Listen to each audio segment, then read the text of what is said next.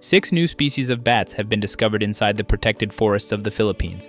The tube-nosed bats were identified by an international research team that pointed out how the nocturnal and slightly spooky group of mammals is incredibly diverse. I'm astonished at how much we still don't know about the natural world, such as how many bat species there are, said one of the researchers, Dr. Burton Lim, assistant curator of mammals at the Royal Ontario Museum in Toronto. The Philippines was known to have 79 species of bats, even before the latest discovery. Eating only insects, tube-nosed bats are found throughout Asia, and they depend on forested areas for roosting. Even without deforestation, this type of bat is notoriously elusive, says study co-author Professor Jody Sedlock of Lawrence University in Wisconsin.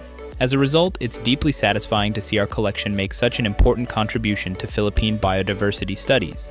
I'm eager to learn what these newly described tube-nosed bats do with their tube-like nostrils that, presumably, offer them directional smell detection. Halloween is celebrated less in the Philippines than in the UK and US, but Filipinos have their own bat-related folklore about the aswang, frightening and shape-shifting monsters inspired by fox bats. In China, bats are thought to bring good luck. In India, they bring fortune and wealth, and they were even worshipped as deities in Guatemala and Mexico. A study of the 6 new species, Murina alvarezi, Murina balatae, Murina hilong-hilong, Murina luzonensis, Murina mindorensis, and Murina philippinensis, was published in the journal Zootaxa by the Canadian scientists at ROM and American researchers from the Field Museum in Chicago and Lawrence University. The first of the new species was named in honor of James Alvarez, a young bat biologist and student with the University of the Philippines who tragically died during fieldwork in 2018. Another is named after prominent Filipino biodiversity scientist Danilo Danny Ballet, who had been involved since 1989 with the Field Museum's Philippine Mammal Project.